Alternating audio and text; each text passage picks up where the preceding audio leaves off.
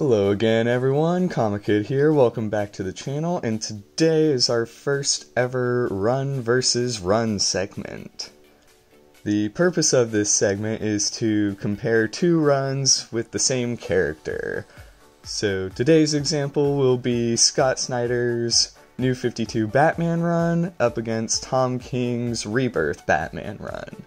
Eventually I plan on comparing like Tomasi and Bendis' Superman, Slott's and Spencer's Spider-Man, and so on and so forth. But for today we're starting off with Snyder versus King. Now the most important thing to understand here is that I won't be comparing which run is better or worse than the other. I will let you know which one I prefer, but the purpose is to just explore what each writer does differently with the character. I know a lot of people really like what Scott Snyder did, and I know a lot of people are really liking what Tom King is putting out at the moment. And if you prefer one to the other, that is totally fine, but the purpose is to just compare the two and look at specifically the different writers' approaches to Batman. Now, we'll start off with Scott Snyder on New 52 just because it was first, it's older, it came first, it's going first. Scott Snyder relaunched New 52 Batman back in 2012 as part of DC's New 52 relaunch. This was a continuity reboot of sorts. Some of the old continuity was kept, but a lot of it was rearranged. But if y'all are familiar with the New 52, then you know all of this already. Scott Snyder definitely started out with a bang with his Court of Owls storyline. This is the first trade here in the video, but the storyline actually kind of encompasses the first two trades. The great thing about Scott Snyder's run is that he really takes Batman back to his, horror detective roots. Scott Snyder is known for a lot of other horror books as well, like Witches, Severed, so on. The Wake is also a really good one. And so it's really, really nice to see a lot of those horror elements in Batman here. That being said, it's not like a scary story at all, but there are definitely some pretty intense moments and some pretty intense, events and all that. Especially in this first arc here, when Batman's in the maze and the pages are flipping, it's a really, really cool way to see how Batman gets lost, because you as the reader also kind of get lost as these pages are turning and flipping, and it was just a really, really cool experience. Just about every arc of Scott Snyder's New 52 run is considered an essential at the moment, with the exception of the Jim Gordon stuff, and I'll get to that in a minute. But Death of the Family, Endgame, Zero Year, all that especially is some pretty important and top-notch stuff, even to this day. Snyder hasn't been on the title in a while, and it's still considered some of the best stuff. He also gave us a very modern and the current definitive origin story for Batman, and a lot of people really liked that because he sort of borrowed from all the best elements of every other origin. You see a lot of things like the Red Hood gang, he pulls a lot from Zero Year, he leads up to the Joker, but he also tells an original story for an early years Batman as well, and it's really good. If you haven't read Zero Year, I do highly recommend it. It's a great kind of summarization of a lot of origin stories for Batman. And then Death of the Family and Endgame are two very good, very essential Joker stories, if you ask me as well. Death of the Family comes first, it's volume 3 in the New 52 run, and it follows Joker as he's out to, get Batman, but he strikes at everyone else in the family first and saves Batman for last. And I won't spoil too much, but Death of the Family alone shows a great dynamic between Batman and the Joker, and it also proposes some really cool, really intriguing ideas as well. And with Endgame, on the other hand, it's very good as well. It kind of serves as, a finale to the first part of Snyder's run, you could say. Again, it just kind of continues off the dynamic established in Death of the Family. It's just Joker on a whole new level of pissed off.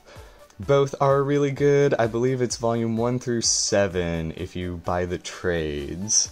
And then I think it goes up to 40 if you buy the single issues. But both are great. I do highly recommend them. Now, the weakest point in Snyder's run is with the Jim Gordon Batman stuff. During this time, it was the DCU, like DCYOU, and not a lot of people were huge fans of the books DC was putting out at this time. Jim Gordon was Batman, Clark Kent was back to his Golden Age superpowers. There were just some really weird changes to the books. You saw a lot of character redesigns during this time also, and some worked, some didn't. It's weird. And then, in my opinion, the Jim Gordon Batman stuff didn't quite work. I totally get what Snyder was going for. The whole point of making Jim Gordon Batman was to kind of show that Batman could work within the law, but I don't know, for me, it just didn't quite come together as good as I think he could have done. It also kind of strays from the horror aspect of the book during this time. Mr. Bloom is a really good and creepy villain, but it's still kind of weak, in my opinion. And then I personally am not a huge fan of the Bat Bunny suit. I think it's interesting, I think it's an intriguing idea, but I'm not a fan. I know a lot of people really like it. Some people are in the same boat as me and just don't. That being said, I do think it's hilarious how they acknowledge that it looks like a bunny, and yeah. Now, I don't want to sound like I hated this arc. I didn't. I do think it has some pretty cool moments, and it does offer some intriguing ideas. It's just the weakest thing Snyder put out, in my opinion. Now, with that in mind, he did write Bruce Wayne back in one of the most epic and badass ways possible. It just felt a little long to get back to that point. Again, it's not bad by any means, but I would recommend like all the others above this story arc. The Jim Gordon stuff also leads up to the finale for Snyder's run and directly sets up the Rebirth Batman. Like at the end of the Jim Gordon stuff, when Bruce comes back, he's got the Rebirth suit. It's no longer the current suit that Batman uses, but it's what he wore for the first several years when Rebirth started. And I feel like the last major note for Snyder's Batman run is that he worked with artist Greg Capullo on just about every single issue. I believe only the annuals weren't always illustrated by Greg. The upside of this is if you like Greg Capullo's art, he's all over the book constantly. The downside is that if you don't like his art, he's on the book constantly. Personally, I am a big fan of what Capullo does. I really like his style, and I think it definitely suits Batman very, very well. And yeah, once again, if you like a more horror, detective, story-driven Batman, I would definitely check out Snyder's run if you haven't already. The whole thing is really good. Even the Jim Gordon stuff is worth checking out, it's just not essential reading in my opinion. But again, great horror, great detective stories, Batman gets pushed to his limits quite a lot, and yeah. Moving on to Tom King's run now. Tom King's run started immediately after Scott Snyder and Greg Capullo left. The Rebirth Batman, the one-shot was co-written by Snyder and King, but the #1 was written by just King and illustrated by David Finch. The first arc was illustrated by David Finch, and it was the I Am Gotham arc. Now, personally, I am a big fan of Tom King. I love just about everything with his name on it. His Vision run over at Marvel is great. His Omega Men run is absolutely phenomenal, and I do enjoy his Batman quite a lot as well. That being said, his first arc isn't really the strongest. The first arc revolves around the introduction of Gotham and Gotham Girl, who are two Superman-like characters who show up and decide to help Batman. over time they become a lot more intriguing characters, but for the first arc, I just wasn't really 100% sold on them. Something about that first arc just really didn't land with me. Again, it's not bad by any means, it's just much weaker than just about everything I think I've ever read by Tom King. With all that in mind, though, it is a pretty essential read, especially building on the rest of his run, because everything kind of ties back to this very first issue here. One of the things that is great about Tom's run is that it has been building since issue 1. He says it's gonna end around, I believe, like 104 or 106, and it's all building from this very first issue. Gotham Girl is still a part of it. The person who shoots down the plane in this first issue is a major player at the moment, and so on and so forth. Now, what King does differently from Snyder is he's telling a much more, like, personal and even slightly poetic version of Batman. He's really trying to break down the character, find out what makes him tick, this, that, the other, and one of the things that a lot of people really liked is that King is kind of exploring what happens if you make Batman happy. The major thing revolving around King's arc is Bruce's relationship with Selina Kyle, or Catwoman, and it leads up to the infamous wedding issue. Now, a lot of people weren't huge fans of the outcome and haven't really been fans of King since that issue, but he's in it for the long run for sure. King himself has explicitly stated that we will see Selina again later in the run.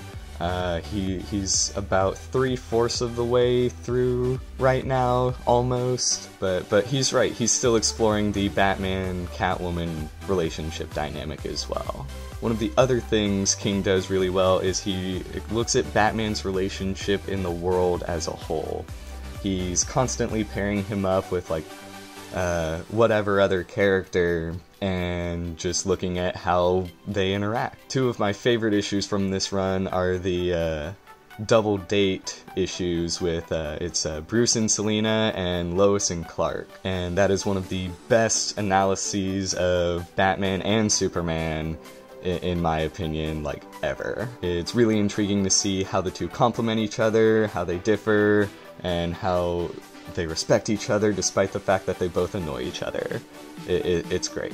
Now, a lot of Snyder's stuff gets hailed more as essential reading, whereas King's run really only has the War of Jokes and Riddles at the moment. The War of Jokes and Riddles is not an origin story for Batman, but it is an early days story in which the Joker goes to war with the Riddler, and the two almost tear Gotham City apart, and Batman's caught in the middle.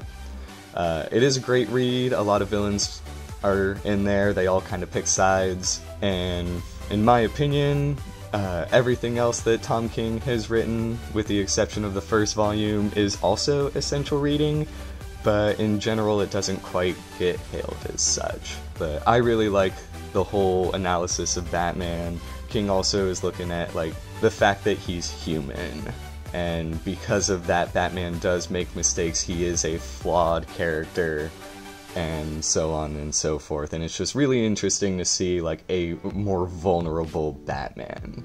King does also have some detective elements in his run. It does take a while to get there, but usually the whole detective isn't the essential part of the story, or, like, what the story's actually about.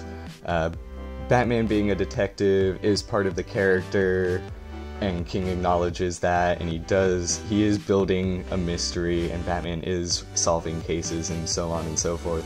It's just that the stories themselves don't serve to just simply solve the mystery, they also serve to analyze Batman. Following the wedding issue, Batman's working on a case involving Mr. Freeze, and again it shows that Batman is flawed and that he can make mistakes. At the moment, the story is building toward a big thing with Bane. Bane has been popping up here and there throughout King's run, and it looks like DC is finally about to make him a huge major part of the book once again.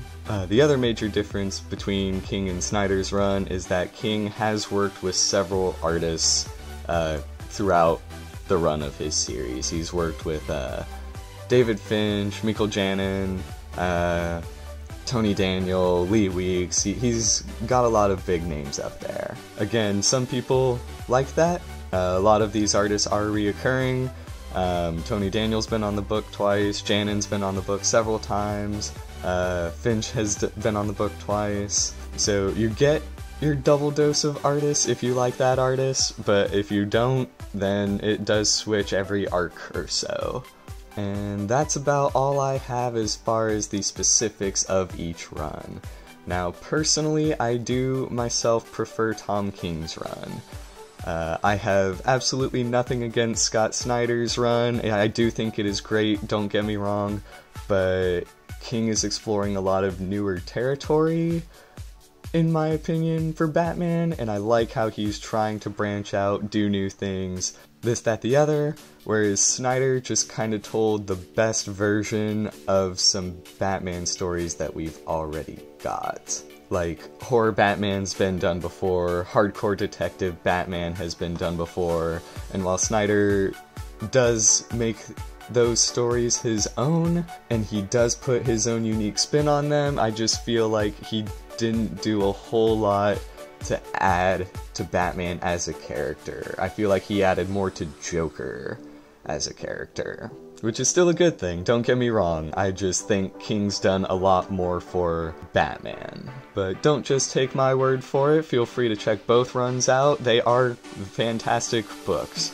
Both are great. There's really no true better than the other in this situation. It really comes down to whichever type of story you prefer. At the moment, King's run is still going. It has not concluded. By the time it does, like I said, it'll be double what Snyder put out, and everything King's doing has been building since issue 1. So that is something to keep in mind, is that, like, there's no full story just yet, and that is an advantage that I will give to Scott Snyder in this scenario, is that King is still currently telling his story. But that's everything for today, guys. Feel free to click like and subscribe. Leave a comment if you'd like to see another more specific run versus run that I haven't already mentioned. And I will see you guys again next week.